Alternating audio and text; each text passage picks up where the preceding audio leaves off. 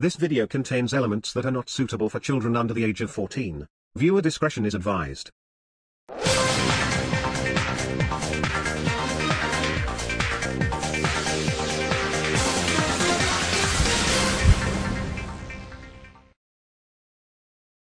23 down, just one more series to go, folks. Let's do this. In 2019, it was confirmed by Jamfield Productions that they would no longer be animating for Thomas and Friends following Series 24, which left a lot of fans wondering, was the show being cancelled altogether, or was it going on hiatus so Mattel could find a new animation company? At the time, we didn't know if there would be a Series 25, but let's just say there's a reason I'm ending this marathon with Series 24, unless they somehow decide to revert to using CGI again. Though it's very likely that even if they did, by that point, I'll have retired from doing reviews on Thomas, lost interest in doing so altogether, or YouTube gets taken over by another internet overlord. Hey, anything could happen. You know, it seemed like yesterday when a lot of us thought that 2016 would be one of the worst years in modern human history since 1968.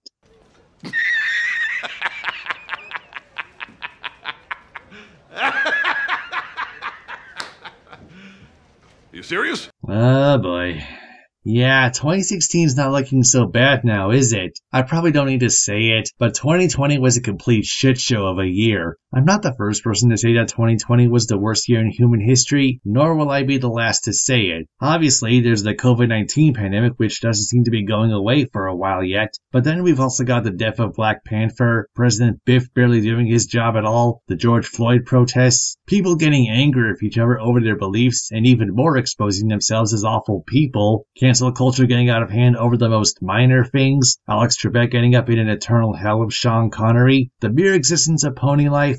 The list goes on and on. Some even went as far as to say that 2020 was the end of the fucking world. Yeah, that sounds about right. And it was no better for the Thomas fandom at all. 2020 marked the 75th anniversary of the franchise. While it did have some good things about it, on the whole, it was a very underwhelming celebratory year for Thomas and Friends. The 50th anniversary had a book to celebrate the occasion, as well as Series 4 and a documentary. The 60th anniversary had Calling All Engines along with Series 9, and probably a couple of things I'm forgetting. Even the 65th anniversary had Series 13 and 14, as well as Misty Island Rescue. And when I say anything about the 65th anniversary being a better year for Thomas, you know that's a bad sign. And as for the 70th anniversary, I wouldn't even know where to begin. So what did the 75th anniversary have to offer? We did get a 22-minute love letter known as Thomas and the Royal Engine, and Series 24, one that's merely good, but it still doesn't compare to Series 21 or even Series 2. There was the 20th anniversary Blu-ray release of Thomas and the Magic Railroad, which I'll save my thoughts on that movie for another day. And of course, there's the death of Michelangelis, one of the worst cases of party pooping since 1989. So yeah, this is kind of a sad way to end this marathon. Not on a bang, but a bit of a whimper. For Series 24, the BWBA Adventures format seemed to have loosened its grip. For example, there's a reduction in fantasy sequences, allowing more room for storytelling, which honestly took me by surprise, but also a relief, as having a fantasy sequence in every episode can get tedious after a while. If we count the 22-minute episodes, 13 out of the 23 episodes for this season did not include a fantasy sequence whatsoever.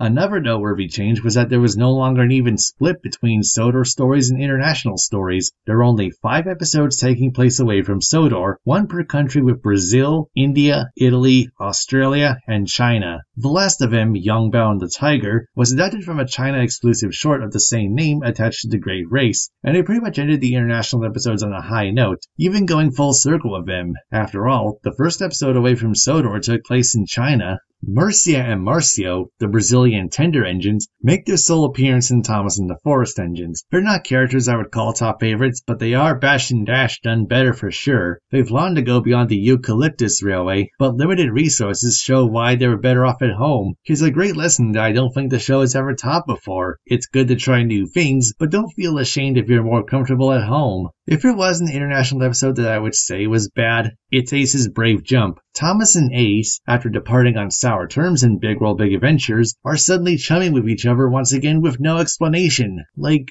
did I miss something from Series 22? Imagine if Starlight Glimmer made her grand return after the Cutie map, and all of a sudden, she's part of Twilight Sparkle's friendship circle as opposed to them. Say what you will about the Cutie remark, but at least we actually saw her become friends again with the main 6. And speaking of redemptions, let's move on to Marvelous Machinery. I'm not gonna lie, it was a pretty boring duology overall. A new arrival just served as a setup to World of Tomorrow. Just about nothing happened save for Sunny's subplot. More on that in a bit. It also introduces us to Roof. No, not the Skarloey railway coach. This Roof was a human inventor. Roof's positive attitude is something to be appreciated. When Thomas in the Inventor's Workshop was accidentally leaked in March 2020 along with James the Super Engine, your guess is as good as mine as to how that happened. She didn't leave much of an impression, but it was during the Clear episodes where Roof really shone as a character by making her a motherly figure to the road engine. Cleo is such an adorable character, but it's pretty laughable that fans say her design is unrealistic, yet Diesel 10 is so lauded. But of course, anything by Mattel is devil incarnate, despite the fact that they produce some of the best content since 1995.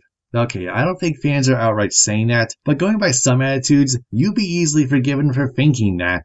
Anyway, back to Marvelous Machinery, and on to the second half, World of Tomorrow. It was the better of the two halves, but not by a whole lot. And Sonny's character arc really shone there, especially given that it's a redemption arc done right. Take notes, Hasbro. Rather than having everybody forgiven because the ending demands it, a few engines like Thomas are willing to accept him, while everyone else like Gordon thinks Sonny may be up to no good, despite that he is no longer being abused and controlled by Baz and Bernie. Sonny was never cruel of his own volition, he just wanted to be really useful. Unfortunately, I have little to say regarding Kenji the Bullet Train. He was very much a plot device for the climactic chase scene, and his sole leading role, Kenji on the Rails Again, didn't do him a whole lot of justice either. In fact, Kenji ends up on a ship with Hiro back to Japan, and that's it. If you thought Henry's departure from Tidmouth in Forever and Ever was rushed, this is that, only amplified, and it makes you wonder why on earth it took Hiro 9 series before he finally decided to return home again. So yeah, on the whole, Marvelous Machinery was a boring mess with unbalanced focus. That being said, this is probably one of the highlights from the duology. I would say, oh, the indignity, but it seems a bit of an understatement.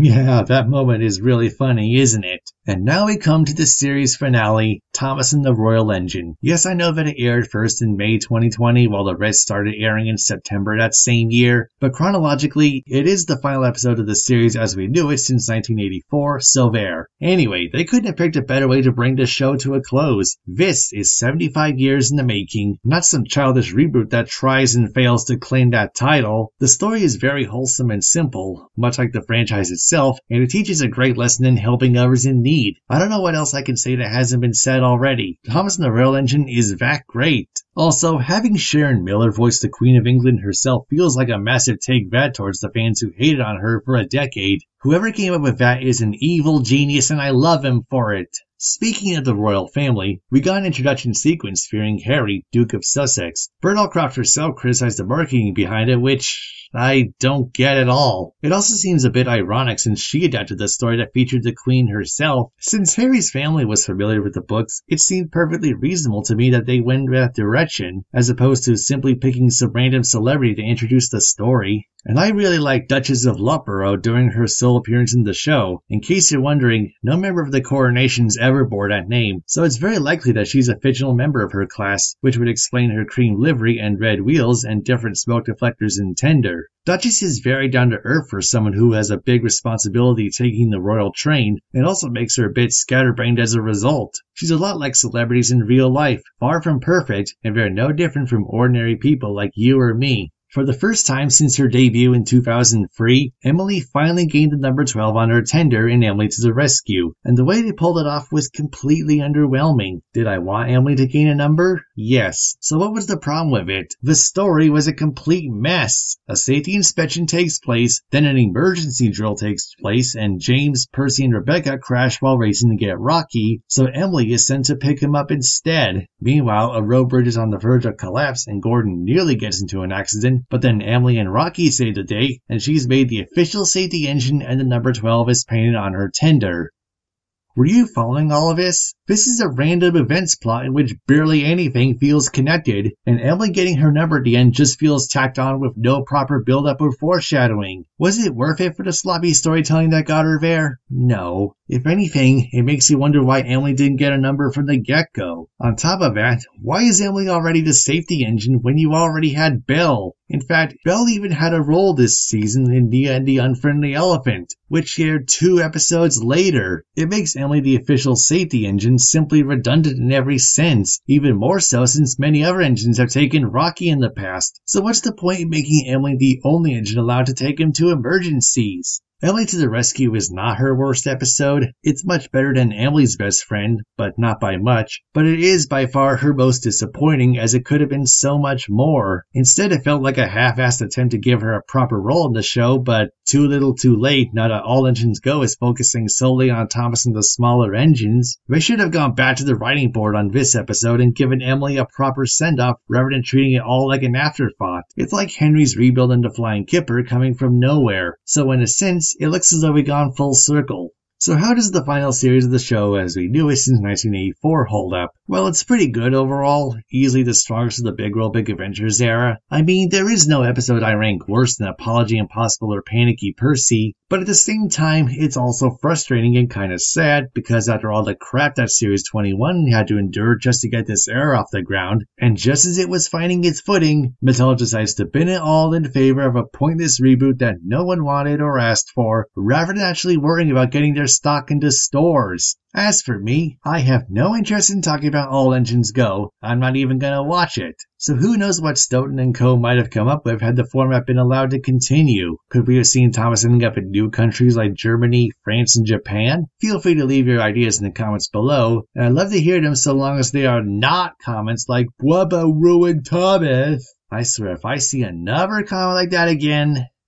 So yeah, Series 24 is one that's frustratingly good, and it leaves you wondering what might have been had All Engines Go not taken place. Before I give my final thoughts on the Big World Big Adventures era, let's take a look back at the previous 4 eras and see how this era ranks among them. The classic era I found to be pretty good, but far from perfect. The hit model era was a big step down, starting off decently but then bottomed out with a transitional series that's aged pretty horribly. The less said about the Nitrogen era, the better. And the Burnout era was very much on par with the classic era, even surpassing it at points. So where does the Big World Big Adventures era rank? Somewhere in the middle. Not the greatest thing ever, but when it's good, it's really good. I know that there are a lot of people out there who treat it like dirt, but I have a suggestion for you, however blunt I may come off as. Rather than getting all hung up over that era supposedly not being Thomas, just accept that it happened and move on. If you could do so for series 13 to 16, why not do so for 22 to 24 as well? Something that we always take for granted is that a lot of people poured their hearts into making these episodes, both good and bad. We shouldn't just live our lives by Thomas Tank Engine as if he's the only thing that truly matters. And I know you're probably sick of hearing it, but it's a show aimed at children under the age of 6. Always has been, always will be. Lest we forget, Audrey wrote the first stories based around Thomas and his friends to his son back when he was a toddler as bedtime stories. And if you don't like it when Thomas is described as a kid's show, that's on you for getting upset over it.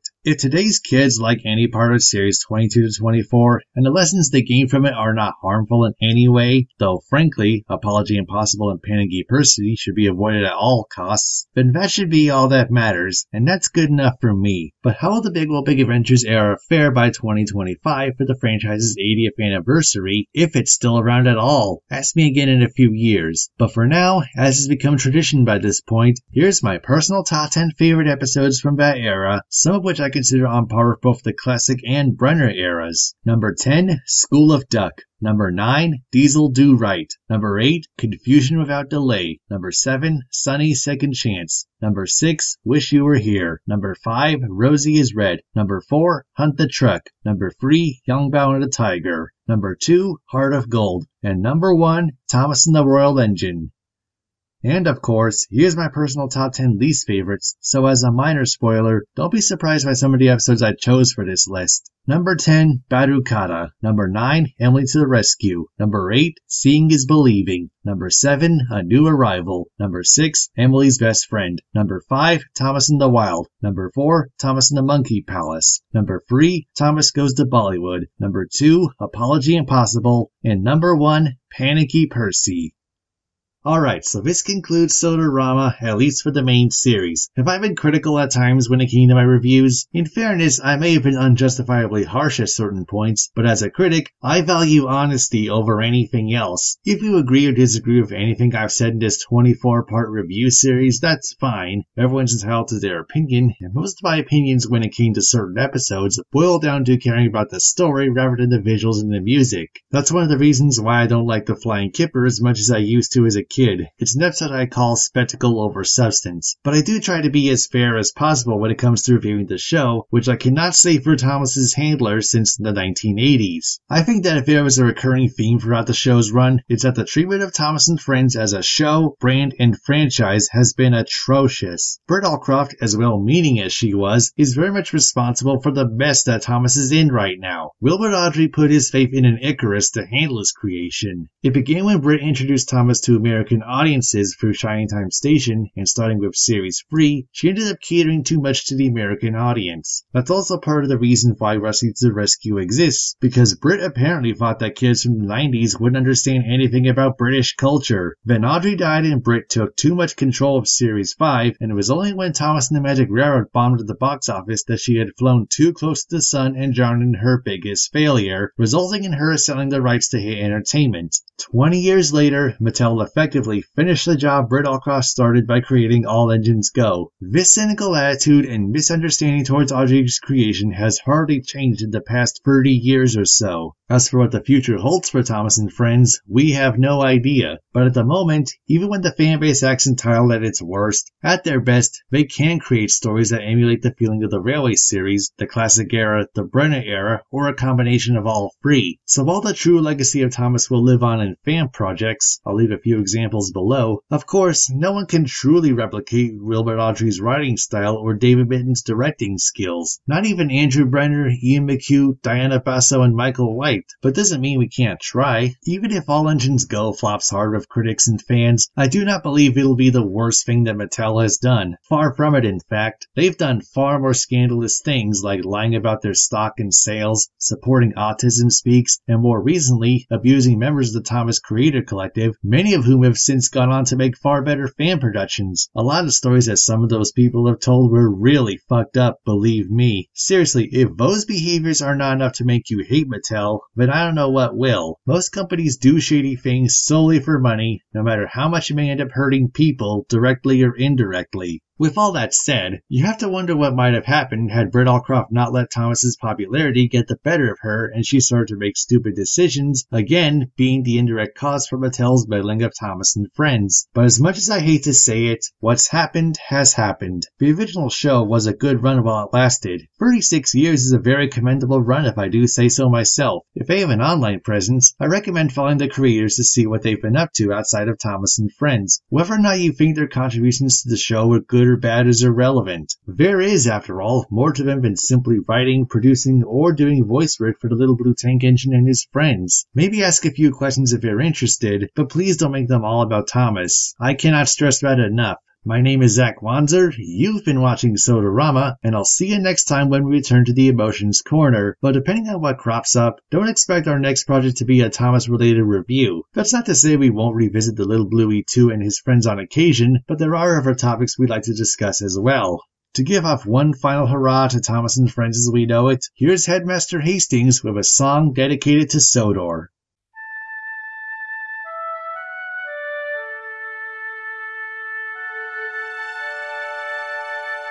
Picture a land where the sky is so blue, storybook land of wonder, magical island just waiting for you.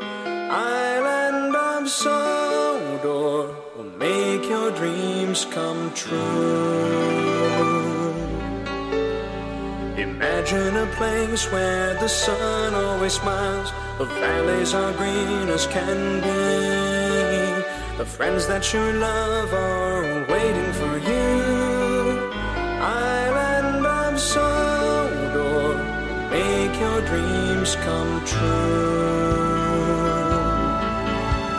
Children, follow the dream to a land of many